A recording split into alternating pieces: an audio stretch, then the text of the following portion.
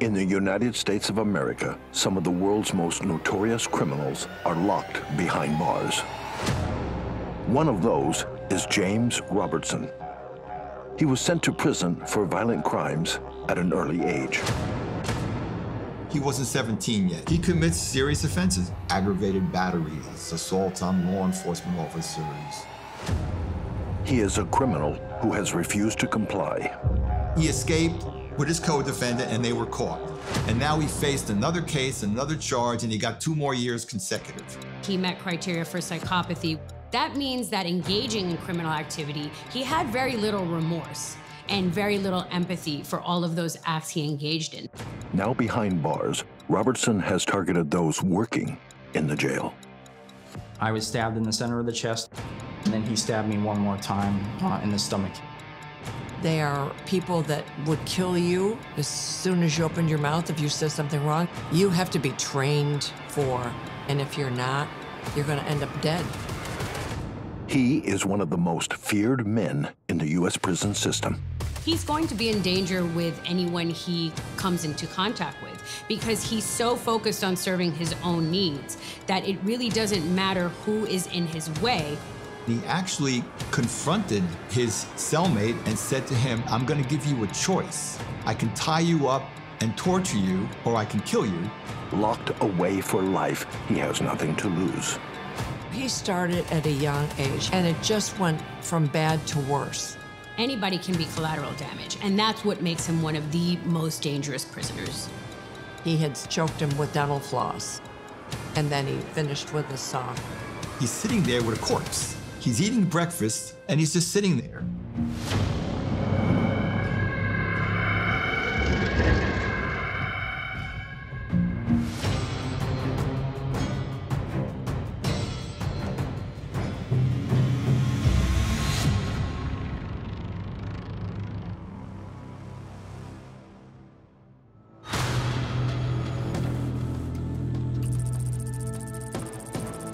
Charlotte Correctional Institute is a state prison in Florida, United States. Charlotte Correctional was a very, very difficult, tough prison. The environment for me working there was the closest thing to being in hell. The smell, the inmates constantly masturbated.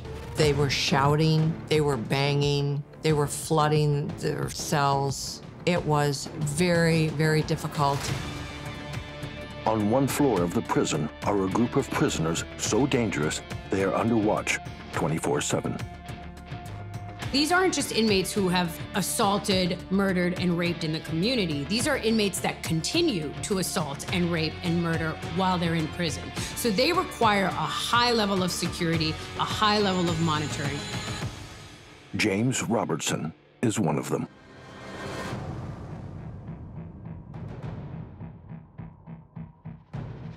Robertson is probably one of the most dangerous inmates in the United States prison system. He's going to be a danger to inmates, he's going to be a danger to staff, he's going to be a danger to correction officers. December 19th, 2011, when I came to work and my life kind of changed forever. During my shift, I was walking my rounds. James Robertson was in his cell and asked me to take the trash out for him. I made a mistake and opened his cell door and was actually attacked and stabbed by James.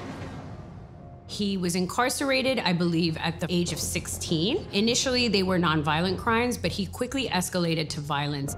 He commits serious offenses: burglary of structure, aggravated assault, and a law enforcement officer, aggravated battery. He was originally sentenced to 10 years in prison, but once he was incarcerated, he decided that he wanted to go to death row. And so he decided to murder his cellmate in order to get the death penalty.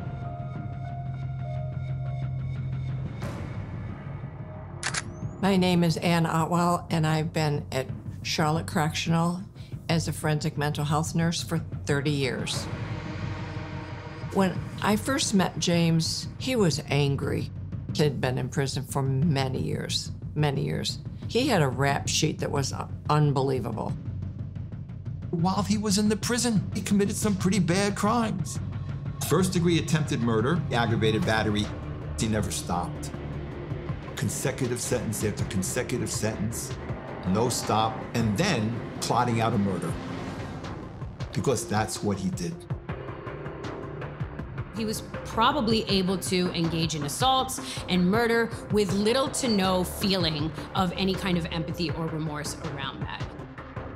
Anyone who can commit the crimes he did and not be fazed and continue to commit these crimes, what does he have to lose?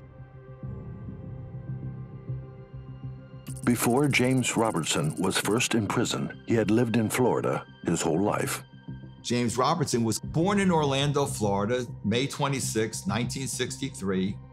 The family ties were not good. It was not what you'd call a Brady Bunch family. My name is Mike Gottfried. I was an officer for the Department of Corrections for a period of 23 years. James Robertson told me that his father beat him. He told me his father was an alcoholic. He told me his mother was an alcoholic. He told me his brothers had been in the prison system. Robertson had a very tumultuous childhood. He also had a history of abuse. His father used to beat him physically. In addition, he came from a very low socioeconomic background. He had a lot of poverty, and he was not placed in the best schools. He also started engaging in drug use at a very early age. These are all risk factors for James Robertson to go on and engage in criminal activity at a very early age, which is exactly what he did. On February 25th of 1975, he commits shoplifting. Not a real serious crime. Kids do that all the time. He had started his crimes at 12 years old, and it just went from bad to worse. Robertson was hardly ever at school. Instead, he chose to spend his time hanging out in his neighborhood, robbing anyone and anything. He had so far managed to avoid a custodial sentence. It's like you're skating on ice, but it's starting to splinter. The fact that he does one thing in January and another thing in February sends me the message that he doesn't care. Where is anybody to sit him down? Where is a juvenile counselor to sit him down and speak to him and tell him this is not going to end well?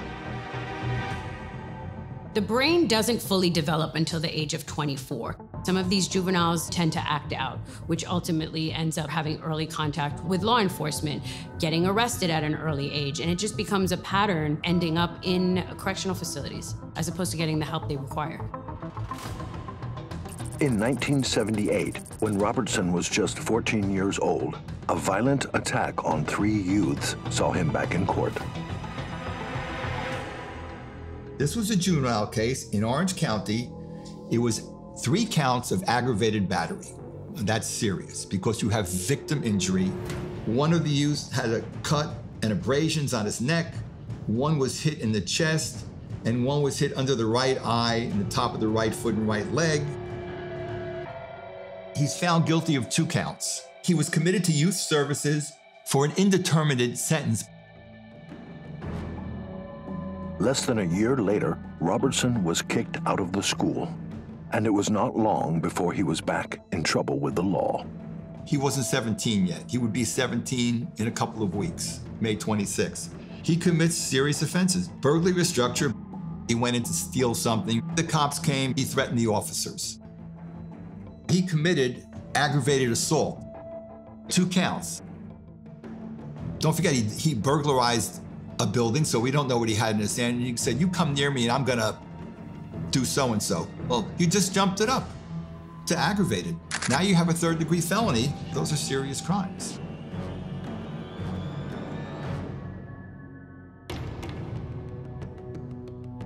Robertson was seen as a volatile and dangerous individual.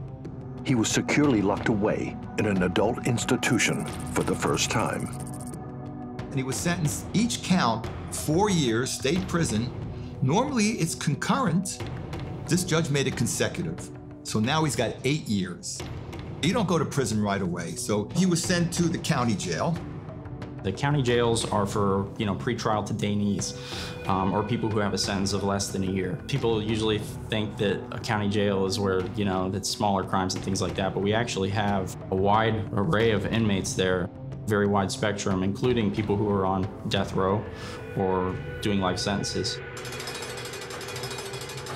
He's in the county jail. You think he would learn? No, not him. After being behind bars for just 3 months, Robertson had had enough and plotted an escape. He escaped with his co-defendant and they were caught. And now he faced another case, another charge, and he got 2 more years consecutive. Now he's looking at 10 years.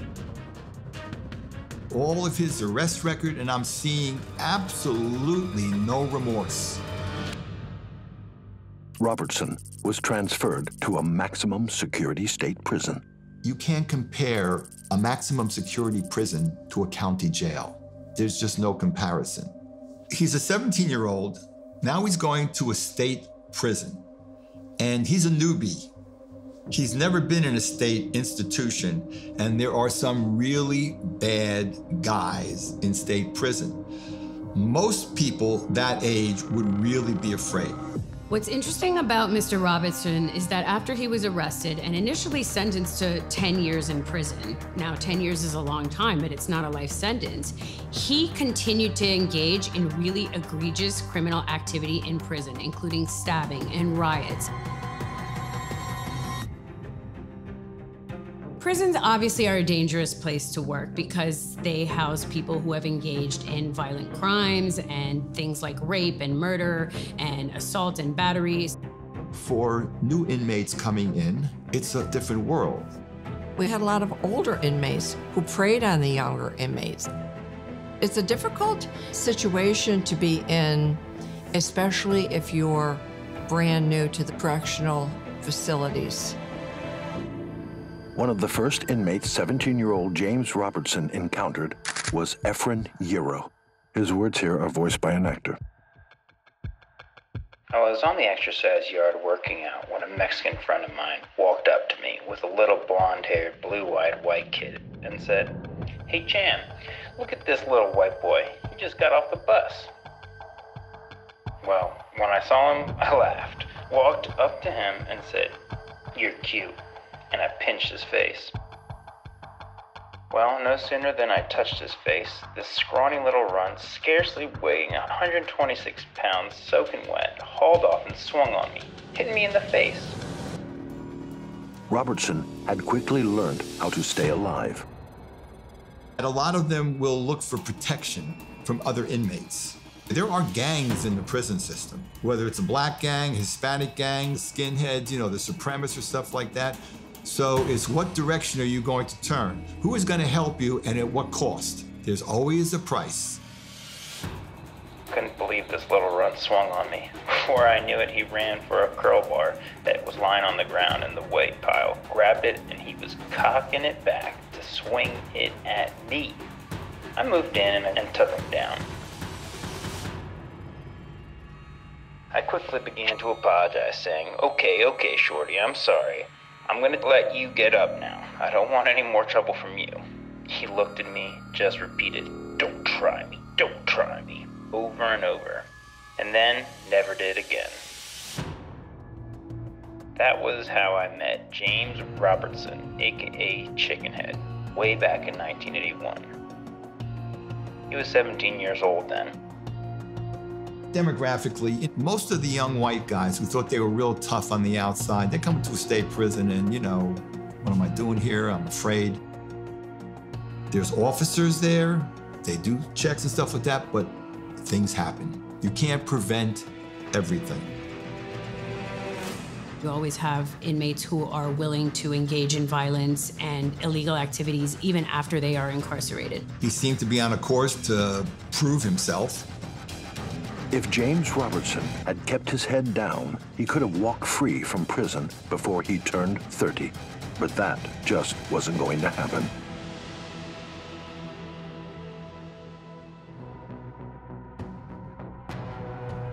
At the age of 17, James Robertson, also known as Chickenhead, was sent to state prison after being convicted of burglary, aggravated assault, and attempted escape.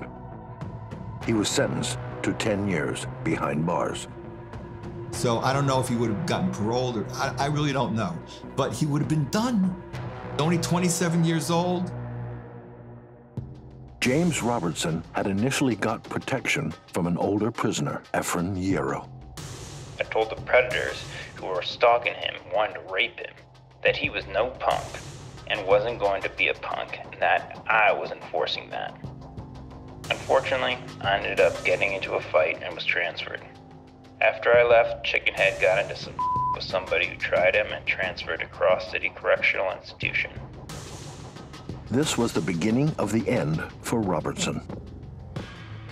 He was transferred from facility to facility.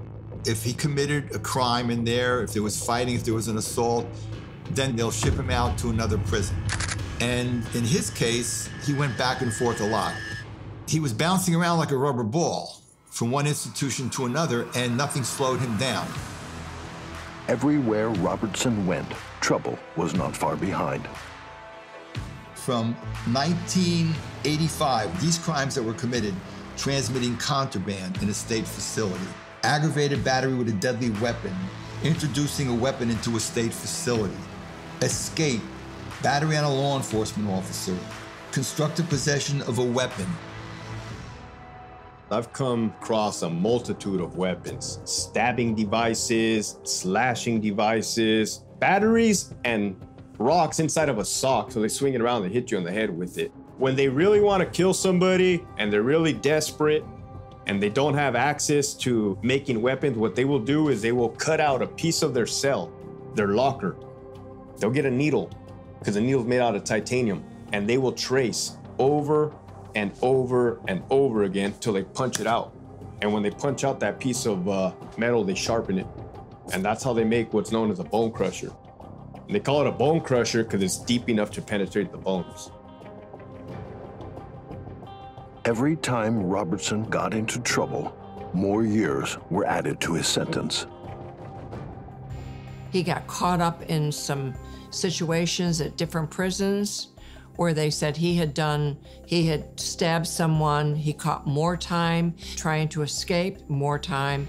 When they took him from the jail to the courthouse, I believe he took the officer's gun and was going to shoot him. He caught more time. He ended up life.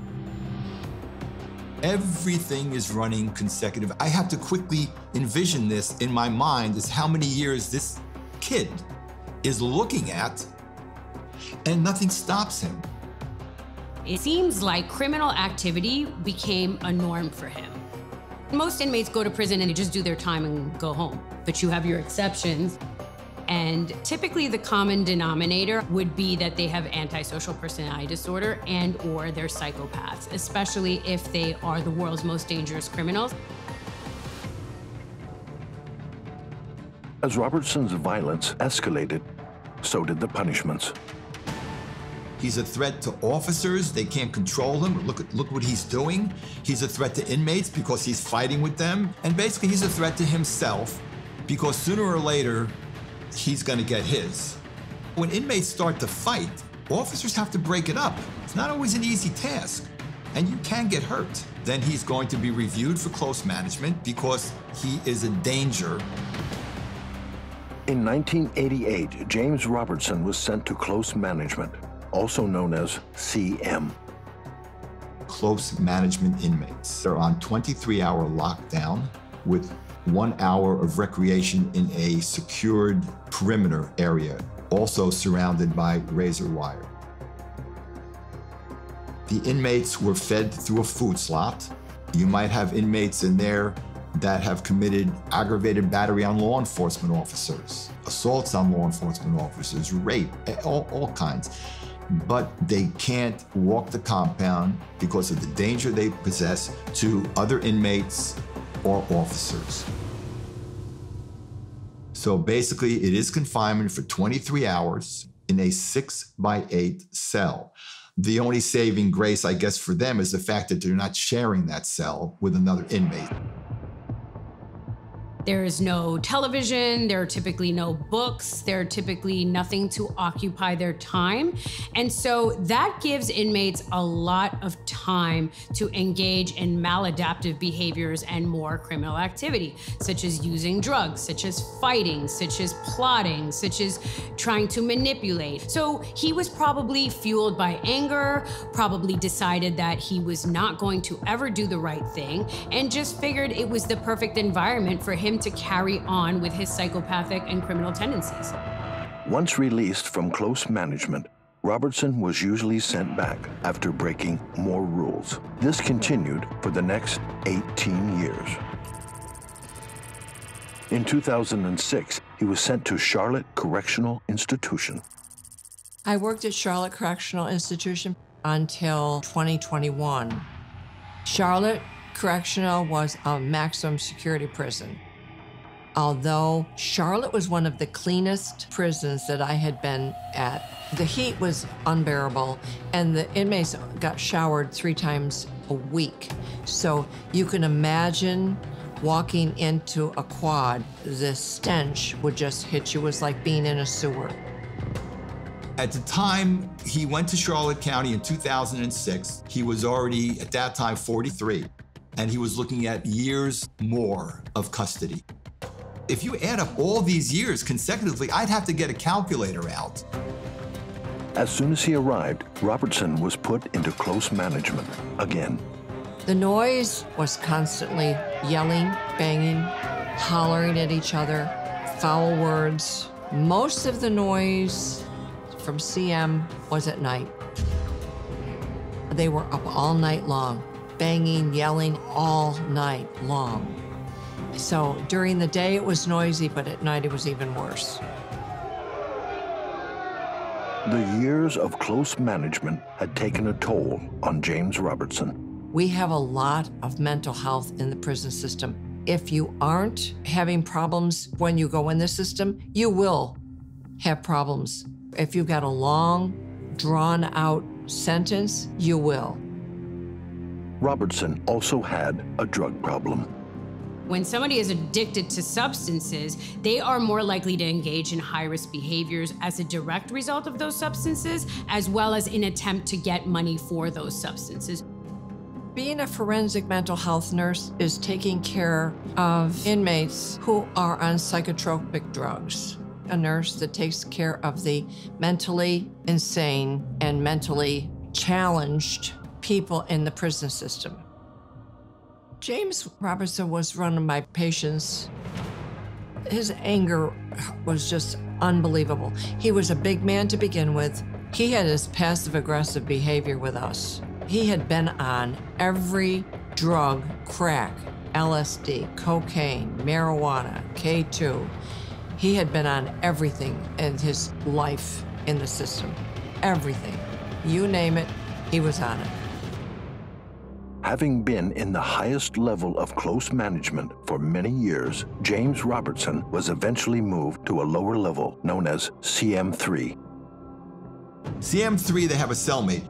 It's a gradual increase of freedom, so to speak, from lockdown 23/7.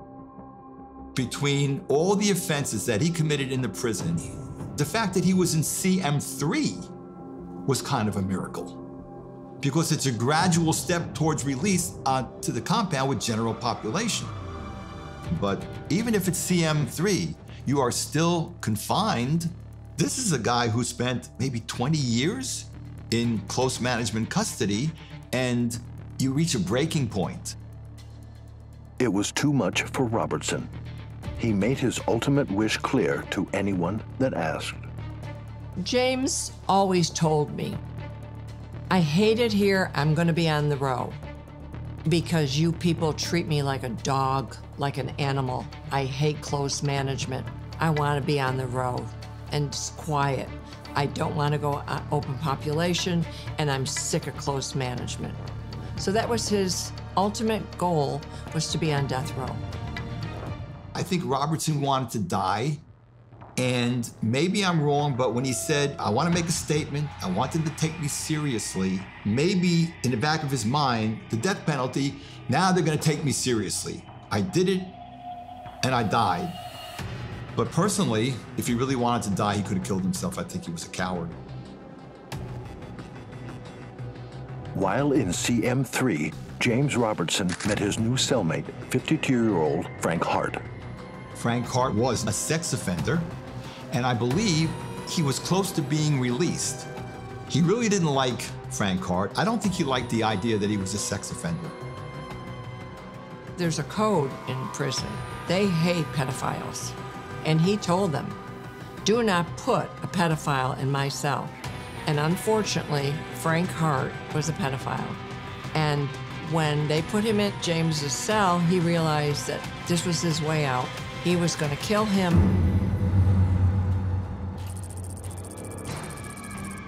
On December 10th, 2008, James Robertson decided it was the moment to act on his plan. They were alone in a cell.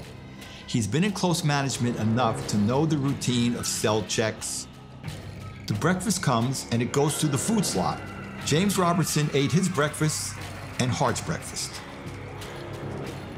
An officer came in to do the cell check just to make sure everything is okay, and of course, things were not okay. I got a call from one of the nurses that was passing meds, and James had given her a note and said, don't bother to give Frank Hart his medicine. I killed him yesterday. James Robertson had strangled his cellmate Frank Hart to death the night before. James Robertson took socks and he tied them together. He did the deed. He strangled inmate Hart.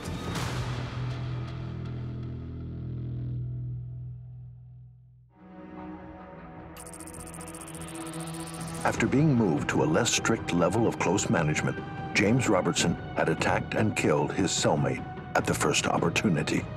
When we got Frank Hart up to the medical department in our emergency room, I saw the dental floss around his neck.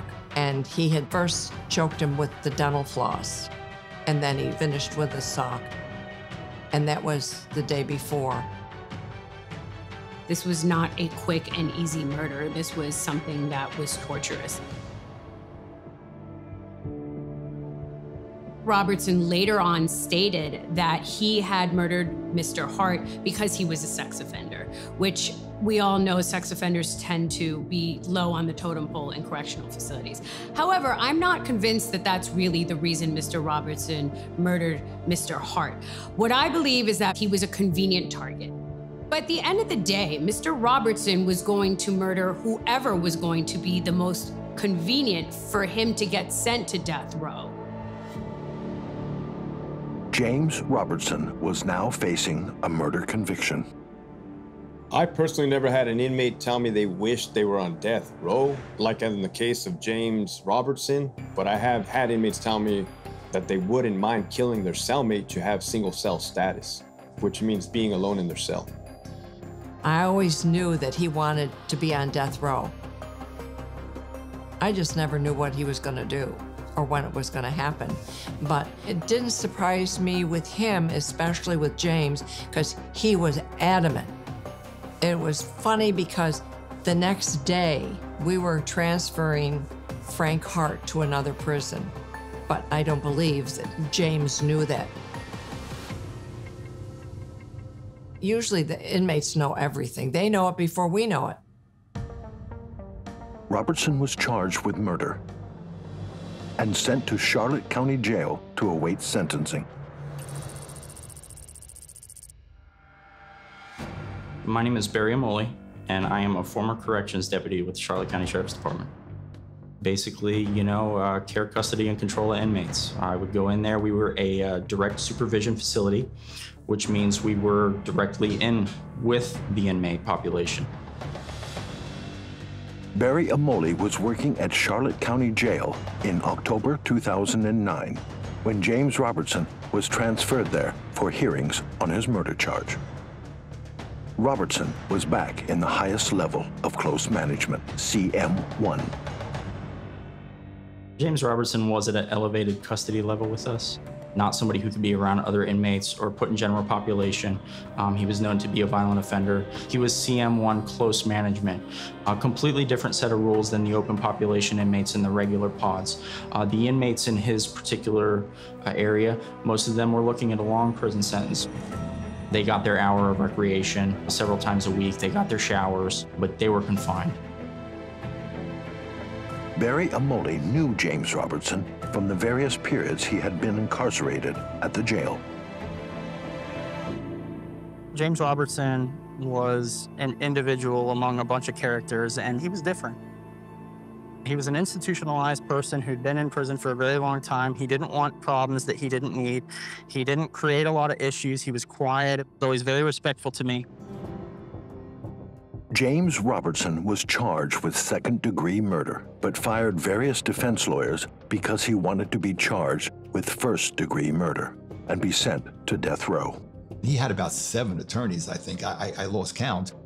He wanted to be put to death because he's had enough of this life behind the door for all these years, and he's just tired of it.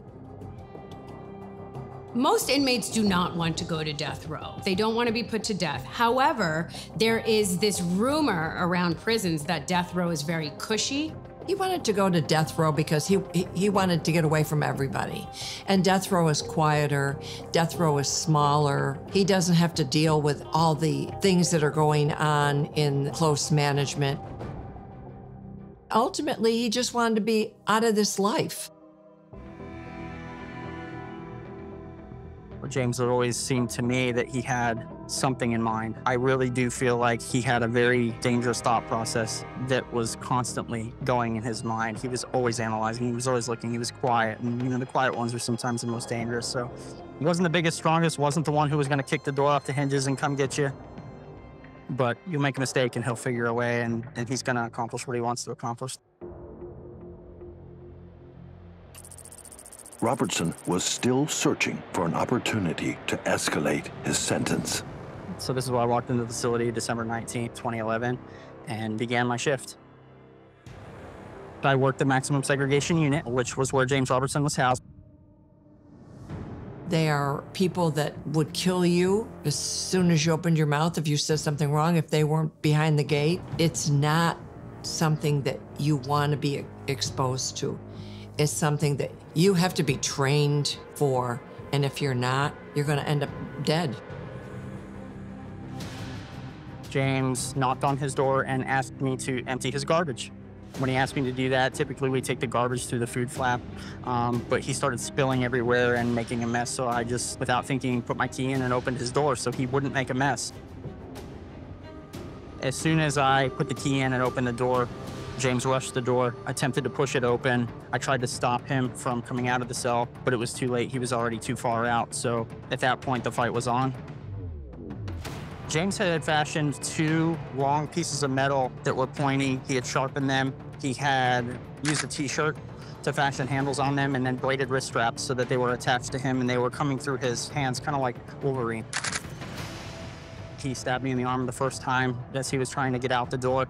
It was on at that point. I knew I wasn't going to be able to force him back into the cell by pushing the door, and I was going to have to let him out and face him face to face.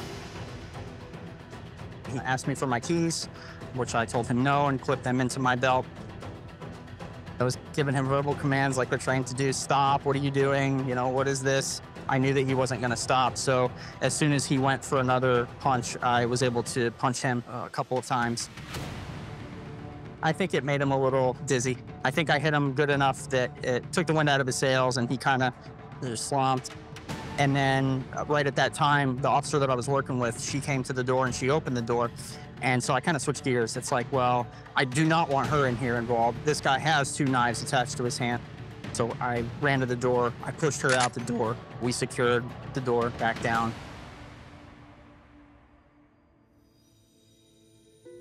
It wasn't until after, and I could see that I was bleeding out of the 2 places where I had been stabbed. Barry Amole was taken to hospital and treated for his injuries, which luckily were not life-threatening. I'd be lying if I said I wasn't shocked, and that's part of the complacency that is so dangerous in this business. But the training that I had done here and that I was given with the sheriff's department, it came into play and it saved my life.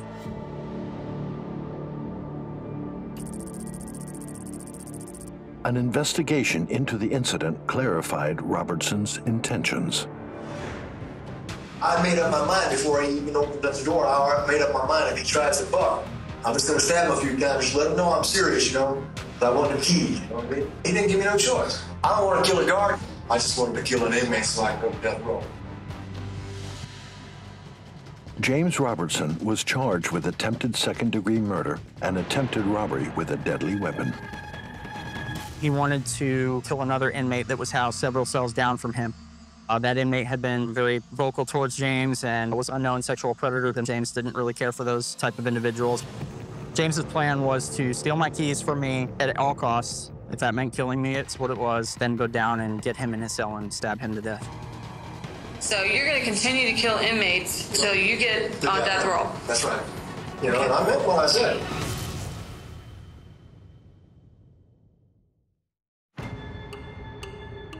James Robertson had been on a mission to be sent to death row.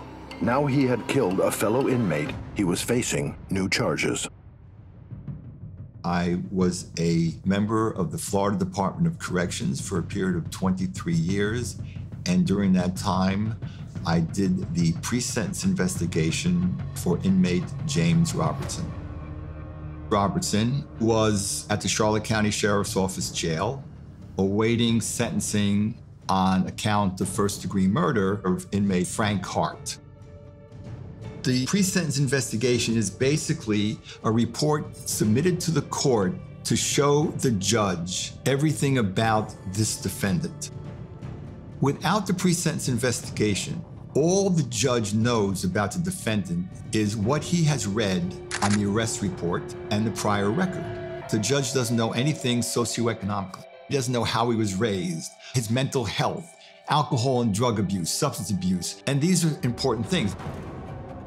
When I pulled his records, I found his behavior from the time he was 12 years old. He was ungovernable. He was intolerable. He did not seem to ever stop engaging in violence. He did not seem to ever stop engaging in rule breaking. From the time he was a juvenile, James Robertson was screaming for mental health counseling. Nothing seemed to affect him. Consecutive sentence after consecutive sentence after consecutive, he knew there was no way he's going to see the light of day. And yet he continues. He had no childhood. He became an adult at 12. And that's not an excuse, because I know a lot of people that have never had a childhood and came from a broken home. That's not an excuse. That's a choice. So that was his choice. He chose that road. He chose those cards, and he played them. I would say that Mr. Robertson is institutionalized just by the fact that he's been incarcerated essentially his whole adult life, and he continued to reoffend. That being said, I don't think Mr. Robertson would have been any different out in the community. I think he would have continued to reoffend whether he was in prison or not. He seems to be a complete psychopath by the very definition of psychopathy. And so the environment really was not going to change whether or not Mr. Robertson was going to engage in criminal behaviors. He was very angry and fed up with the whole situation. He had had about enough of this. In December 2012, Mike Gottfried interviewed James Robertson for this pre-sentence report. He was 49 years old when I interviewed him and spent 31 years in prison. I sit like I'm sitting facing you. There's a table between us, and he's shackled, legs and hands. He's a dangerous kind of guy. It might sound strange, but he was very forthcoming. He didn't try to hide anything. He admitted to everything he did. I know he murdered his cellmate in CM3, Frank Hart. Sometimes you can look at a person. See, I like eye contact because there's signals. movement of the eyes, twitching. He didn't show any signs of wrongdoing. Robertson had killed Frank Hart for just one reason. He wanted to get out of close management and be put on death row. James had been in prison for most of his adult life. I think that he was upset that he didn't get the death penalty for his previous crimes, and I think he had just had enough. I have a list of all the institutions he's been in, and it was close management here, close management there, and that was the thing that was killing him. Frank Hart was not the nice guy of the world, but he had siblings, he had a family. In fact, when I spoke with his family, they wanted retribution. Family is family. Now, you can't bring the victim back, but someone has to pay a price. And here's a person who wanted to pay that price. He's facing first-degree murder charges. The only thing is whether he's going to go to prison for the rest of his life without the possibility of parole, or whether he's going to get the death penalty.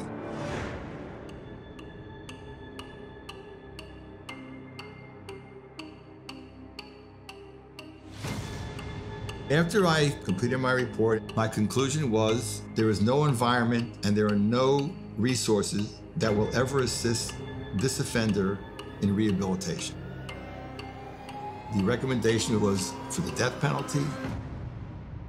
My conclusion was, based on willful kill or homicide, that the death penalty was justice.